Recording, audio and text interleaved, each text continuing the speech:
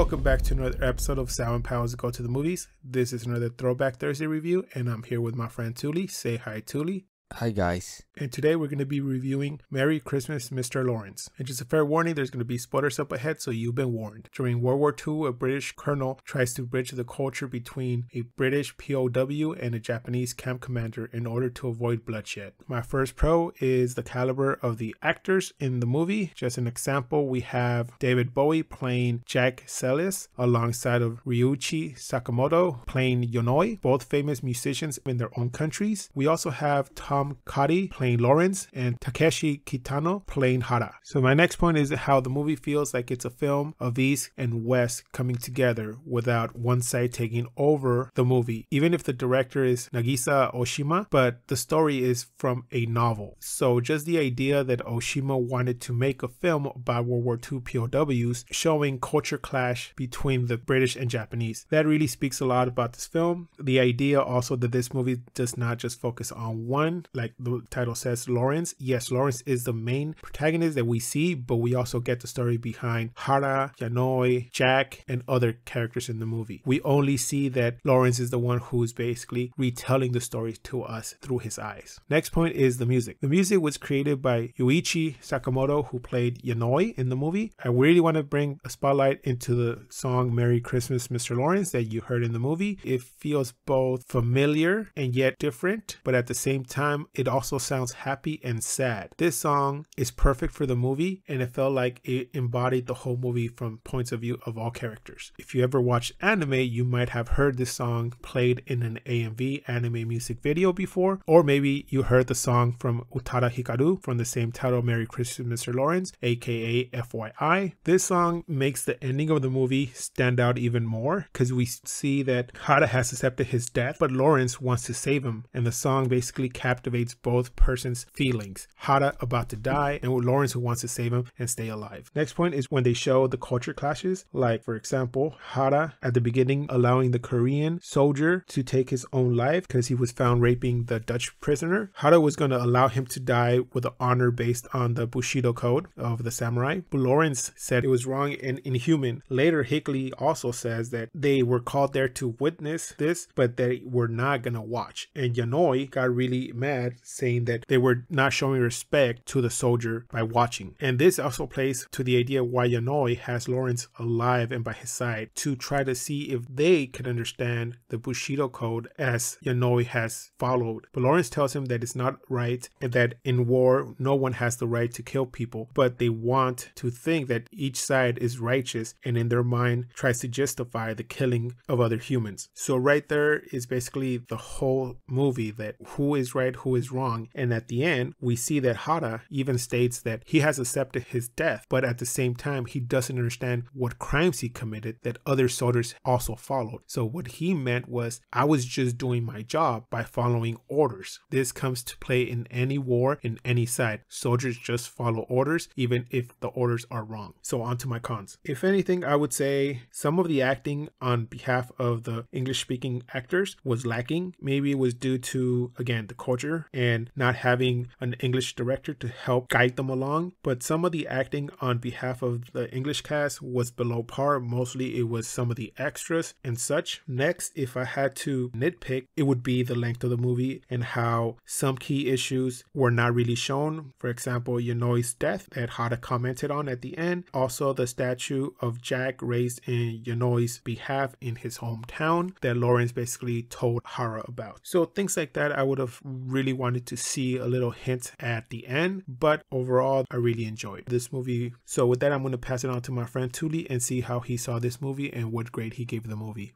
So in relationship to what Sal said about the iconic tune to this film, which was played at the beginning of this movie, I did feel the same way in that I already heard the song before and was not aware where it originally came from at the time. And then when I finally saw this movie, it was one of those enlightenment moments where I was able to draw the relationship to. Sort of like, in a way, because this film does revolve around a POW camp, it sort of reminded me, just from that retrospect, of The Great Escape, which was a movie that Sal and I reviewed a while back as well, where at the beginning of that film, there was that very iconic tune that is often used in parodies of The Great Escape. So I just wanted to point that out. That's kind of like how I felt when I heard that music at the beginning of this film. Aside from that, the characters of this film, for me, definitely, Mr. Lawrence being one of the characters who really stood out alongside Captain Yanoi, and of course the character that David Bowie played, and the individual that Mr. Lawrence sort of befriended, aka Hara. There were like interesting dynamics between these characters in that these characters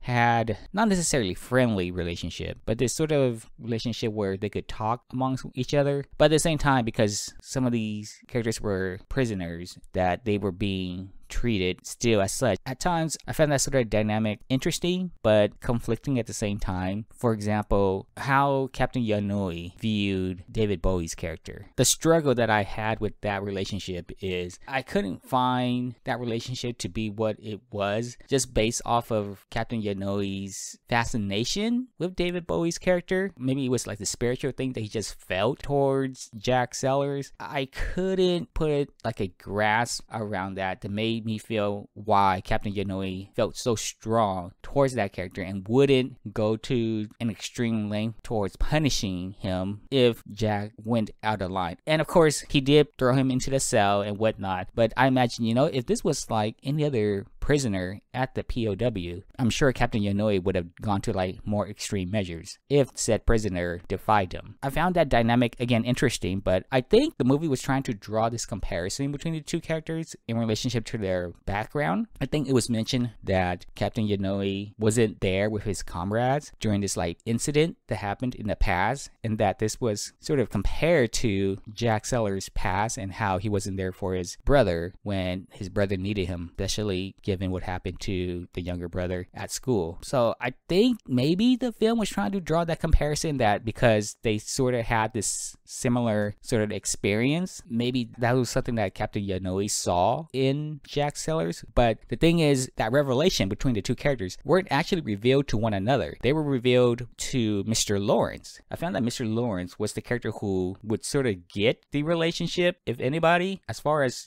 from the perspective of Captain Yanoi and from Jack Sellers. I can't imagine them seeing a part of themselves in one another because they never talk that deeply to each other about their past. So that's why I say I found the relationships between some of these characters interesting, but at the same time kind of weird and conflicting, because I struggle to sort of believe, again, a character like Captain Yanoi would react the way he did towards Jack Sellers, despite some of the actions that Jack Sellers did, such as bringing flowers back to that hospital area and decorating the bed of a fallen individual, to bringing food for them when they have been instructed by Captain Yanoi to undergo GU, to standing up to Captain Yanoi before Captain Hicksley was going to get executed, with Jack just walking up to where Captain Yanoi was standing and kissing him, which caused such a shock to Captain Yanoi that he couldn't perform his duties anymore after the fact and had to be replaced by another individual who had a more stern view of being the commander of said POW, in which then David Bowie's character got buried up to his head in the ground. Again, like, I can appreciate the dynamic that these characters had towards one another, but I found some of the more deeper sort of like connections between these characters to be not believable, just given how they were structured. But I would say, going back to what Sal mentioned about the relationship between Hara and Mr. Lawrence, though, especially with that ending scene, that I can appreciate just from the perspective of a war that these individuals were kind of involved in, and how Hara couldn't understand why he was being punished the way he did, given the things that he did during the war, that they just aligned with what a typical soldier would do. Again, it just brings up the whole notion of what Mr. Lawrence said a couple of times in the film, where, nobody's right in all of this. So I thought that was like a pretty huge message that the film really tried to iterate, and I thought it was done well given that a lot of the experience that we saw throughout the film happened around Mr. Lawrence, which of course unsurprisingly has the name of his character in the title of the movie. And also with what Sal said about the length of the movie, I thought it was a tad long, and I think a part of it is attributed to Jack Saylor's flashback, where again he told what happened between him and his younger brother. And although I do appreciate the backstory here, I thought it was too long of a flashback. It could have been reduced significantly, or they could have just done without the flashback as well and just had this like heart-to-heart talk as it was already transpiring between Mr. Lawrence and himself, not have to go into like a visual flashback, just sort of confide why he, as Jack Sellers, the length that he would go for them because of his inability to be there for his younger brother. I think that really contributed to the length of the film. It's not the only thing, of course, but it is one scene that I thought really contributed to the length of the film that could have been reduced. And then also, if you're not familiar with like Japanese culture, then this film does bring out some of the aspects to their culture given the time period that this film revolved around. For example, the hirakiri, the concept of dying with honor because you performed something that was just so out of line that it was better to just preserve that honor by performing such an act, to the way they uphold their lifestyle based on how they see one another in terms of their ranks and sort of manners that comes with that, to things that you would think would be simple, such as bowing and not defying upper leadership. So if you're not familiar with Japanese culture, or even if you are, then you get to notice these things throughout the film. And again, it does bleed into like the struggle that a character like Mr. Lawrence experienced, because he's trying to be logical about the way he reacts to these sort of things, where I think he even said he doesn't want to hate a Japanese person because he's trying to be compassionate and understanding from their point of view because this is their way of living. But at the same time, as he said, nobody is right given the sort of situations that they're put under, especially against one another in this instance. It always just circles back to that theme, and again, I thought they at least did a good job to bring that concept about. Overall, I did enjoy the film. The film was just probably a tad long for my taste, and some of these character dynamics, although interesting, I found them to be kind of weird at times just given how they reacted towards one another. But I'm glad that Mr. Lawrence was able to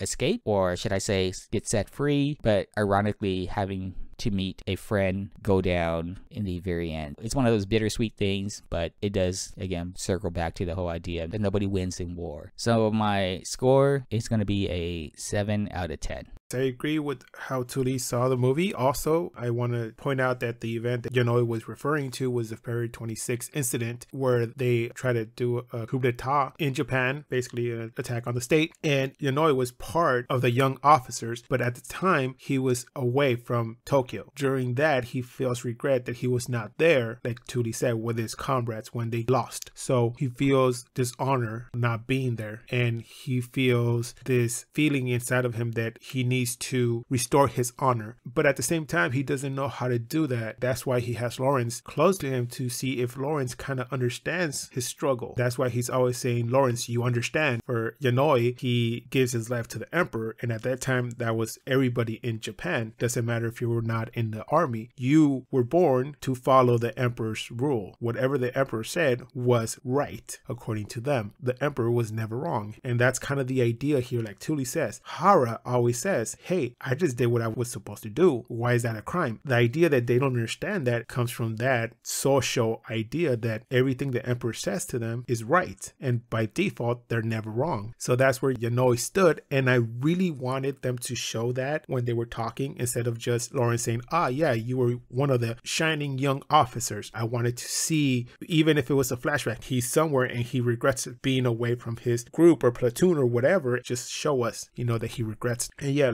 like Touly said, I think the movie was a bit too long. They could have shortened even the flashback, even though I love the idea of seeing the younger brother with Jack, so we can actually visualize this versus just them telling us. But like Touly says, sometimes it's better to show us than to tell us. In this case, it was a little too long. My final grade for the movie is going to be a 7.5 out of 10. This movie, I can rewatch it and see a lot of things in Jack and Yanoi, who, even though they're from opposite sides, they kind of have this link together. Somehow they understand each other. So I guess that does it for this review of Merry Christmas, Mr. Lawrence. Please join us next time where we're going to review Tokyo Godfathers. 清子はね、私たちに見つけて欲しかったのよ。清子清子？なんで清子だよ。命名したの。清この夜の清子。 Please like, comment, and subscribe. You can find our social media links below. And like always, keep watching movies.